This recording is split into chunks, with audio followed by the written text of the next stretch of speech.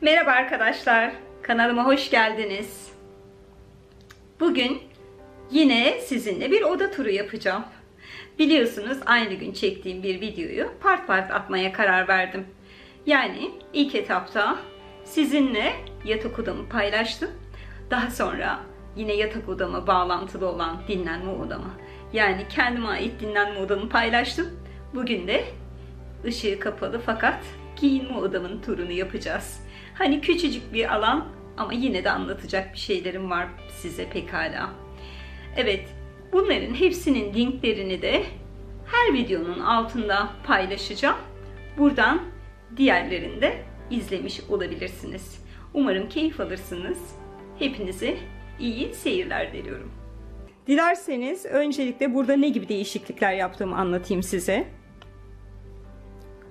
Aslında çok büyük değişiklikler yaptım. Evet, burası 35 metrekarelik bir oda.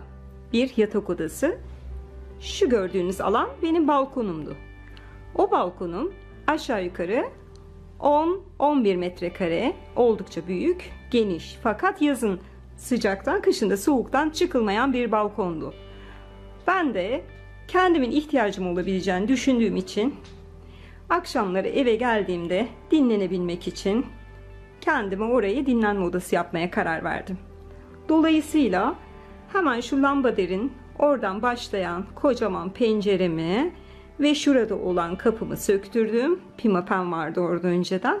Onları söktürdüm ve şu karşı duvara, yani pencerenin olduğu yere duvar ördürdüm. Şuradaki mermerle de iki odanın birbiriyle uyum sağlamasını sağlamış oldum. Yine karşıda hemen kapıdan başlayarak boydan boya benim önceden bir gardırobum vardı. Ben o gardırobumu, odam büyük olduğu için ve geniş olduğu için biraz böyle çapraz koymuştum. Şuradan bir açıklık bırakmıştım ve arkasını giyinme odası gibi eski haliyle bile kullanmıştım. Dolayısıyla evimin tadilatı esnasında çok fazla düşünmedim. Gardırobumu elden çıkardım ve buraya şu gördüğünüz duvarı, şu minik duvarı ve şu yan taraftaki duvarı ördürerek kendime küçük ama o kadar kullanışlı bir giyinme odası yaptım ki gerçekten çok mutluyum. Size bir şey daha göstermek istiyorum. Daha evim inşaat aşamasındayken şu komodini sipariş ettim IKEA'dan. O dönemlerde biliyorsunuz, daha önce de söylemiştim, Antalya'da IKEA yoktu ve ben bunların hepsini internet sayfasından almak zorunda kaldım. Yani düşünün ne kadar pahalıya mal oldu bana. Evet, söylediğim gibi daha evim henüz inşaat aşamasındayken, ustalar buradayken ve ben giyinme odasına karar verdikten sonra hemen bu komodini ya da konsoli sipariş ettim ve buranın açısını bu komodinime göre şekillendirdim. Yani duvarı biraz daha bu tarafa almış olsaydım ve şu komodini koymamış olsaydım, bunu çok keskin bir giriş olacaktı ve o da basık ve kötü gözükecekti.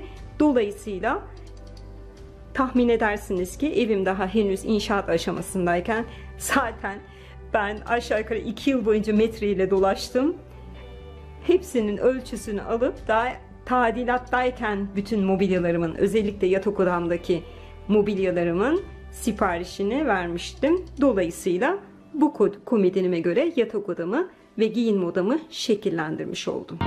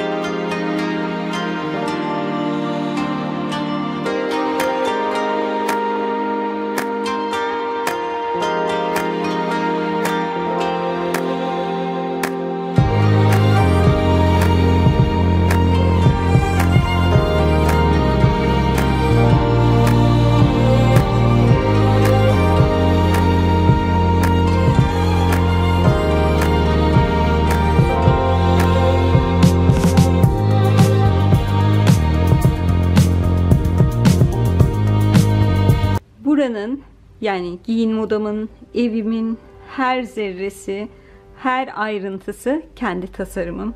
O yüzden kendimle gurur duyuyorum. Hay Allah, ne övdüm kendimi. Evet, buranın tasarımı da gerçekten bana ait. Rafların ebatı, işte ne kadar uzun nokta olacağı, ne kadar derinlikte olacağı, hepsini kendim çizdim. Daha sonra da mobilyacıma yaptırdım. Özellikle en üst bölümleri, burada nasıl çekim yapacağım bilmiyorum. Çünkü dar burası. Küçük bir bölüm. Ama gördüğünüz üzere, inanın o kadar çok şeyim alıyor ki. Bakın battaniyelerim. Bir de şey değil diyenler olmuştu Instagram'da. Ne kadar çok kıyafetiniz var.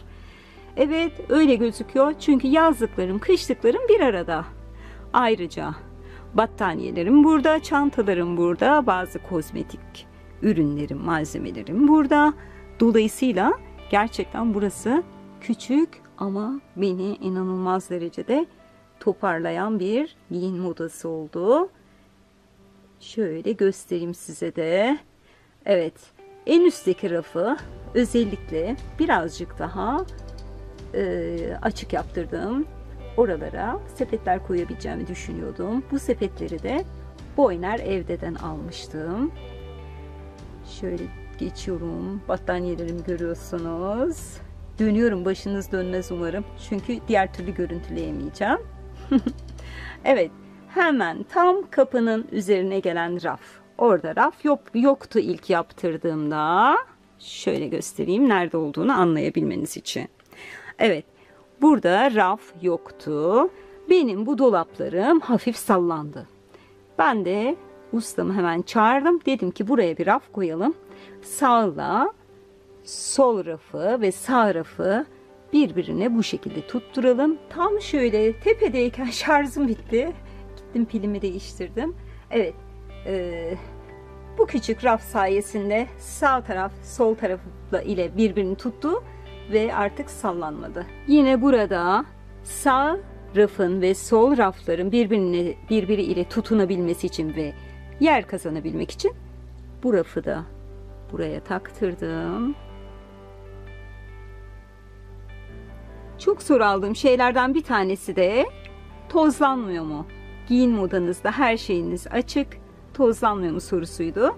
Evet, çok fazla tozlanmıyor. Çünkü biz Antalya'da yaşıyoruz. Antalya'da hava inanılmaz derecede nemli. Nemli olduğu için toz çok fazla havalara çıkamıyor. Yani dolayısıyla çok böyle toz problemimiz Allah'a şükür ki yok. Haftada bir gün toz almam, İnanın bir hafta boyunca hiç evde toz dahi olmadan yaşamamızı sağlıyor. O kadar artık detaylı düşünün. Çünkü toz olayı fazla yok Antalya'da. Buradaki ölçümü, yani ben burayı tasarlarken kızlarımın önceden odaları ranzalı bir çocuk odaları vardı.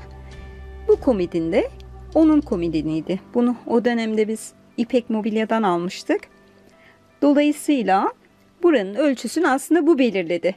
Çünkü ben çocuk odasını yaptırırken, diğer eşyaları, mobilyaları elden çıkarırken bunu vermek istemedim. Bunun ölçüsünde buranın çizimini yapmıştım. Dolayısıyla bunu da burada şifoniyer olarak ya da komodin olarak kullanıyorum. Rengarenk ama olsun, beni rahatsız etmiyor. Biraz renk katıyor en azından. Tavan lambası çok belli mi bilmiyorum ama burada böyle sarkan bir şey olmayacaktı. Çünkü çok dar burası. Dolayısıyla ben Philips'in direkt tavana yapışan bir aydınlatmasını tercih ettim burada. Yine mutfak turumda görmüşsünüzdür. Ben bu basamağı orada kullanıyorum. Çok memnun kaldığım için daha sonra buraya daldım. Çünkü ben ufak tefek bir kadınım. Üst raflara yetişemediğim için. Burada ayrıca hemen bu kapının üzerine gelen yerde yine buradayız. Bunu da göstereyim size. Burada yine benim laminantlarım, çocukların odasından ve oturma odamdan, yatak odamdan artan laminantları ben atmak istemedim. Ne olur ne olmaz problem olur diye onu da buraya koydum. Burada duruyor. Ne olur ne olmaz. Bir de şu battaniyeyi ben büyük kızıma örmüştüm. Bakar mısınız? Cinsiyetini bilmediğim için o dönemde daha henüz yeni hamileydim. Bu battaniyeyi ben bebek battaniyesi diye başladım. Tek kişilik battaniye yaptım. Benim böyle bir özelliğim vardır. Yani kaş yaparken göz çıkarmak mı diyorlar. Kocaman bir battaniye. Hakikaten. Burada enteresan olan şeyleri göstereyim size. Bunlar bana Marrakeş'ten geldi. Böyle hani dudağınızda böyle herpes falan oluyor ya, uçukluyor ya. Bunlar çok etkiliymiş. Hafif suyla oraya sürtmeniz gerekiyor ya da yaraya. Bunları kullanmadım daha henüz. Ama böyle 2 tane. Bir de böyle var. Bunlar işte Marrakeş'in, yani Fas'taki Marrakeş'in özel şeyleriymiş. Bir de ne getirtmiştim size, onu da göstereceğim şimdi. Evet, bu litre dolusuydu. Saçımda falan kullanıyorum. Yüzümde de kullanıyorum bunu ben. Bunu da Marrakeş'ten getirttim. Bu da argan yağı. Yani halis mulis argan yağı. Oradan zaten başka ne gelebilir ki? Görüyorsunuz değil mi? Bir sürü eşyamı toparlayan bir giyinme odası. Gönül isterdi ki daha büyük olsun. Hani böyle bir boy aynası koyayım ya da oturabileceğim böyle bir pufum falan olsun ya da tekli sandalye olsun. Ama inanın bu bile bana yeterli geliyor. Gerçekten yeterli geliyor. Evet arkadaşlar, bir videonun daha sonuna geldik. Umarım keyif alarak videomu izlemişsinizdir. Sizden rica ediyorum, lütfen kanalıma abone olmayı unutmayın. Kanalımı bildirimlerinizi açmayı unutmayın. Hepinizi Allah'a emanet ediyorum ve yeni bir videoda görüşmek üzere. Hepinize hoşça kalın diyorum. Bay bay.